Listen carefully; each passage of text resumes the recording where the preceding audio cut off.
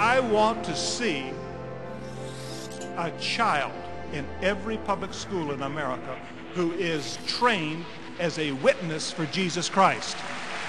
When you send that child off to school today, you're sending them into a pagan society. And the studies are showing that there's virtually no discernible difference between the church and the world. At what point is Southern Baptists going to rise up and say, enough is enough? Whatever we once were, we are no longer a Christian nation.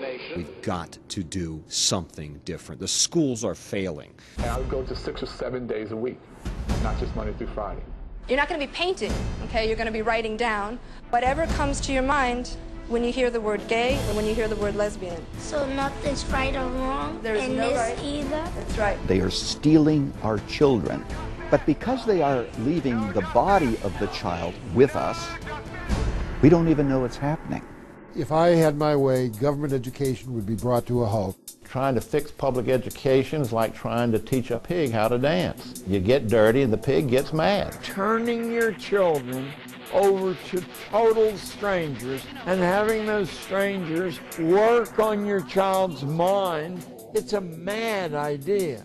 Public schools have become a criminal enterprise. Parents are willing to admit that there are these problems and yet believe that their children will somehow escape. They won't. And it may have taken a school shooting to wake us up, to see the danger, but that's a very small danger compared to all the other things that go on that can destroy our children. A teacher is in trouble for bringing a religion into his classroom, but should he lose his job? When we go into a public school, we have to leave God at the door. It just came to the point where I couldn't do that anymore. Jesus said, build your house upon the rock, but the foolish man refused the words of Christ, would not build their education systems on the fear of God, on the words of Christ. Everything exists to proclaim the glory of God.